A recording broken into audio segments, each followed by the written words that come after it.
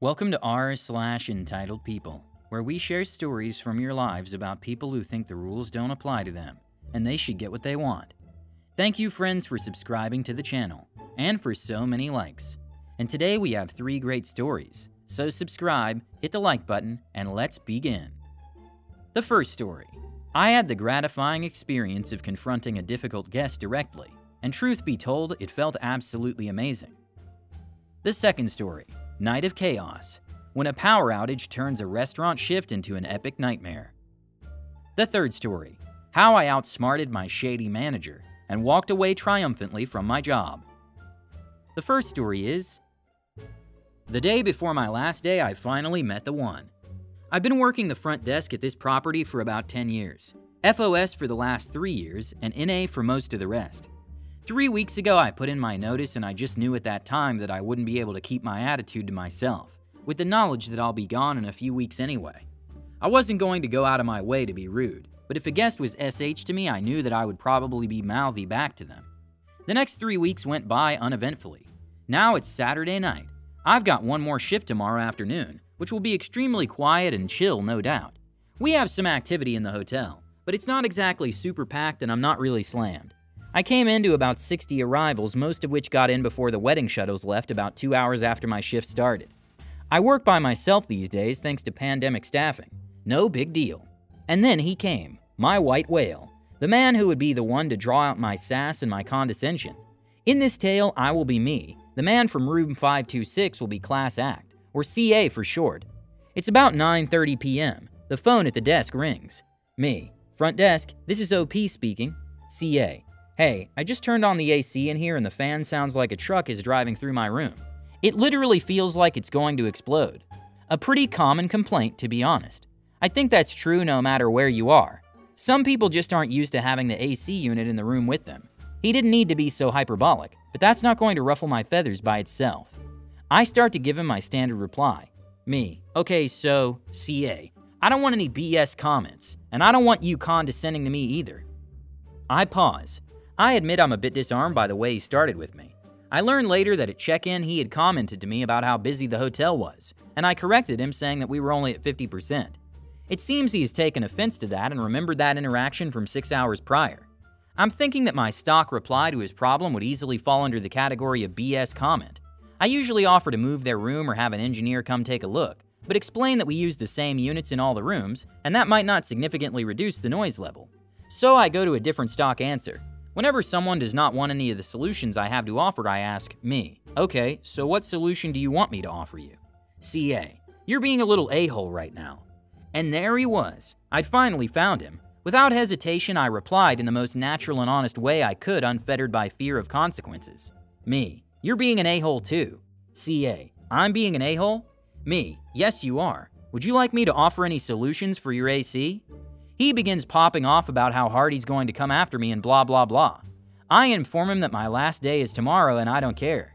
He hangs up. Less than a minute later, he's in the lobby. He's come around the desk to get close to me. I stay where I am. I don't even turn to face him. My hands stay in my pockets. My tone is still calm and even. I have him pegged as the kind of guy who's all bluster, and he doesn't seem drunk enough to do anything stupid. CA, you want to be a tough guy now? Call me an a-hole again. Me, you're an a-hole. CA, oh, you're a tough guy, huh? Call me an a-hole again. Me, you're an a-hole. Yes, he asked me twice, and twice I obliged. He tells me he wants to talk to a manager. I explain that I am a manager and that there's no one else working the desk. I ask him one more time if he wants me to do anything about his AC as he runs off to the bar to find literally anyone else to complain to. Then he returns and leans against the desk glaring at me. CA, later when you leave, I'm gonna get you in the parking lot. Oh yeah, believe it. Me, oh yeah? You're gonna stand there until my shift ends? Okay then. I take out my phone and bring up the local police's number, which I still have saved from all my years working NA. If he's going to threaten me that blatantly, I don't have any issues skipping my normal 3-strike system and going straight to the nuclear option. I'm moments away from pushing the call button when the banquet manager arrives. I genuinely like this manager.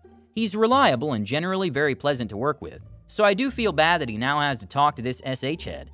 He also holds absolutely no authority over me nor anything that happens at the front desk. The version of events that CA gives to the banquet manager is truly incredible. By CA's telling of the story, he called the desk to complain about the AC noise, And then I immediately just started calling him an a-hole. And then he came down to the desk and I called him an a-hole 3 more times. I'm staying quiet, just smiling. The banquet manager offers to have his room moved, which CA immediately accepts. I make him new keys and he goes on his way. My shift ends in a few minutes, and once my relief arrives, I plan to call the local police anyway just to get me to my car. The cops here are pretty chill and usually have plenty of time for stuff like that. The second story is the worst shift of my life. This happened about 8 years ago, and I had forgotten about this night until a conversation with a coworker reminded me of it. So I'm just going to share this story here. I was 22 and had only been managing for a few months at the restaurant. Managers at the time were also the bartender and responsible for to-go orders. We had a big tournament in town, and it was my first year managing during this. Towards the beginning of the shift, a storm/tornado came through and knocked out a lot of the area's power. We had partial power lights, and since everything in the kitchen ran on gas, I was told to stay open. Yippee effing ki-yay. I learned the hard way throughout the night what does and doesn't work with only partial power. First obvious things that didn't work, the computers and the phone. I was told to do cash only. To-go orders were redirected to my cell phone, and all tickets and checks were handwritten. Also realized that I couldn't get into the register, since we didn't have a key for it, and the computer was offline. Had to break into the register with a crowbar.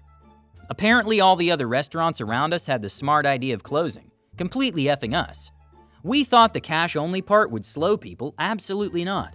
We ended up on an over 3-hour wait, with non-stop catering orders and the restaurant slammed. Now let's get to the chaos. I'm running around like a chicken with its head cut off trying to tend the bar, answering the non-stop flooding of calls, putting together and making sure catering orders were correct, tracking down servers because the kitchen can't read their handwriting, throwing guesses out for alcohol prices since pricing wasn't on the drink menu, double-checking all of FOH math, reminding them constantly how to add up the tax, or just doing it for them, and constantly checking on my staff and tables. Every customer that walked through those doors was immediately warned about the situation and wait time. Everyone swore up and down that wasn't a problem, but we all know how that effing goes. Everyone seemed understanding at first, but I guess after a few drinks their patience went out the effing door. First guy approached me to complain. We're standing in the middle of the restaurant talking. His complaints quickly turned to belittling me. As he's standing there going off on me, ISHU not, a line, an MFing line of middle-aged men filed behind this man, each taking their turn to cuss me out and make me out to be the SH human alive. All I could do was hold back tears and say I'm sorry. Thought I was done with the worst conga line ever, just to turn around to some kid, my age if not younger, requesting I come to his table to talk to him and his girl. This kid proceeds to tell me I'm a sorry A manager with a sorry A kitchen, that my servers are out here busting their A, and my pathetic A was effing them out of hard-earned tips, etc. I don't know what came over me, but I straight up cussed this kid out. Basically told him he was a daddy's money piggybacking B, assured him my sorry A and my sorry A kitchen was busting our A's, etc. Gave a half-A sorry to him and walked away from the table, and into a cubby out of view of guests. -1 table. As soon as I got it to that cubby, I tried calling my boss to update her that SH had hit the fan, only to have my first/only panic attack, and started crying and hyperventilating incoherently. The one table that could see me, and had seen or heard everything that had happened leading up to that moment, actually came into the cubby and started being my personal cheerleader, and helping me with some breathing exercises. Shout out to you wherever you are. I also had a couple of guys at my bar who I had tended to majority of the night, who had made multiple comments about how hard I was working and complimenting my work ethic throughout the night. I guess it was obvious I had been crying, because when I went to cash out their over $300 tab, they asked me how old I was, then said, "Here's a tip, you're 22, don't take life so seriously." That's it, that was my actual tip on a $300+ check. Fast forward to closing time. I probably should have noticed way earlier, not gonna lie. It had been one thing after another. But yeah, apparently our cooler/freezer doesn't work on partial power. We also just got our truck that morning, and had ordered extra in preparation for the tournament. So me and the kitchen are now having to temp everything and load everything into a convoy of cars of employees from another location, so they can keep it in their store's freezer for us. Did I mention our cooler/freezer is upstairs? Yeah. So we finished that BS. I'm being a human calculator and having to do every server's report by hand, based off their handwritten checks. Meanwhile, the kitchen is making a group effort to knock out dishes because, oh yeah, dish machine doesn't work either, and the dishes were practically to the ceiling, when suddenly we no longer had partial power, but we're sitting in complete darkness now. I said screw it, locked up the store, leaving it a complete mess, and we all went home. And yes, I had contact with my bosses the whole night, giving a play-by-play of the whole night. I begged numerous times to close, but no, you got it. Haha, I did not. The third story is Sweet Revenge. This has been years ago, like late 1980s or early 1990s. I worked in a 24-hour grocery store and was the cheese shop manager, which was part of the deli. It was a part-time position that could have led to a full-time job. Now I would fill in all over the store. I think I helped in every department and even the office when they were short-handed. Anyways, each department was only allowed a certain number of full-time employees. So being part-time, I knew I wouldn't be full-time unless someone quit or died. Anyways, I noticed I was being scheduled 40 hours a week for 19 weeks and scheduled 10 hours the 20th week, and then back to 40 hours a week for the next 19 weeks. This went on for almost 4 years and I had had enough. So I asked my manager, the deli manager, what the deal was. She said that company policy stated if anyone works 40 hours a week for 20 weeks in a row, you were automatically a full-time employee and received all the benefits of a full-time employee. So she could not allow me to become full-time, as she didn't have a full-time position available, so this was one way around it. That peeved me off, but I didn't say anything and just acted cool. It so happened to be a week before the 4th of July, a 3-day weekend. One of the busiest weekends for a grocery store. Everyone had requested off except for me and about 3 others, and we were all scheduled 9 hours a day all 3 days. I didn't say anything to anyone. I acted normal. When Thursday night came around, 2 in the morning, I got up and went in. I talked to the baker and donut fryer. Everything was cool. I went into the manager's office and took my name and info out of a Rolodex. This was before computers. I went upstairs to the main office and took my whole entire file, shoved it all down the back of my pants. Went out and talked to the night manager and stalkers about our busy weekend.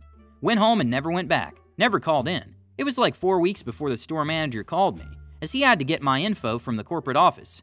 I told him the whole story and he said I should have told him. Like it would have done any good. All that happened was my manager got demoted to assistant deli manager for like 6 months. Then they reinstate her to deli manager and shortly after that assistant store manager. I only really felt bad for the 3 coworkers I left hanging. Would I do it again? Sure, and have. You don't need to give 2 weeks notice or worry about what a supervisor will do or say.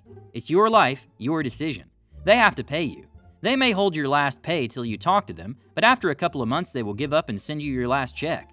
My state is an at-will state, which means they can fire you for no reason. So why not quit for no reason or with no notice? And as for reference, at least in my state, potential employers can only ask, did you work here? Yes or no. And would you hire them again? Yes or no. You can't give any further information or explanation, just yes or no. Because if they do and if you found out, you could sue our old employer. But how would you ever find out? Have a friend call as a potential employer and ask those questions and record the conversation? As my state is only a one-party state, which means you don't need to tell the person on the other end of the phone call you're recording them. Been there, done that. Work to live, people. Don't live to work. Subscribe, click the like button if you want to support the channel. Thank you for watching.